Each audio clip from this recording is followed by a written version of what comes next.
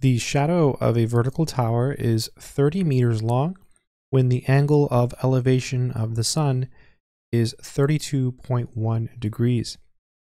Find the height of the tower. Let's go ahead and carefully work through this solution. We'll start by drawing the sun over here. So here is a very bright sun. And let's go ahead and draw a triangle. So I'm just going to come this way here like this. And then draw a little triangle here. And basically the sun is shining on the vertical tower. So let's go ahead and draw the vertical tower here. So here's our vertical tower. This orange line can represent our vertical tower. Okay, and the shadow of the vertical tower is 30 meters long. So the shadow, I'm going to draw that in red, will be down here because the sun is shining on the tower, and the tower casts a shadow on the ground, which is indicated here in red. And we're told that that shadow is 30 meters long. So this is 30. And we're also told that all of this is happening when the angle of elevation of the sun is 32.1 degrees.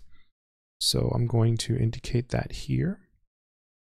So this is the angle of elevation of the sun, and it's 32.1 degrees. Okay. Find the height of the tower. So we have to find the height of this orange tower.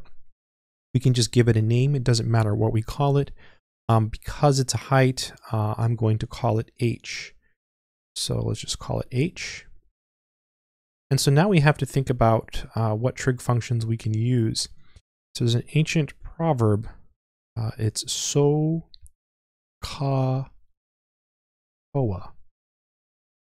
So sine is opposite over hypotenuse, cosine is adjacent over hypotenuse, and tangent is opposite over adjacent. So we have h, which is the opposite.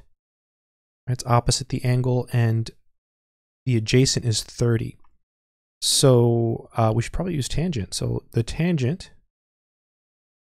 of 32.1 degrees is equal to opposite over adjacent. So it'll be h divided by 30.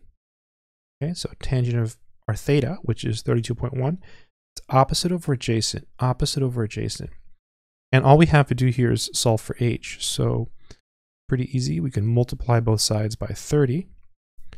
These cancel, so we get h is equal to 30 times the tangent of 32.1 degrees.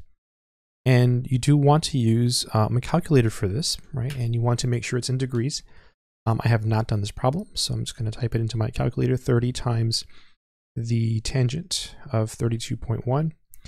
And rounded to one decimal, I get 18.8, roughly 18.8. And let's see what the units given. Yeah, meters. So meters, let's put an M here. And so that would be the height of the tower.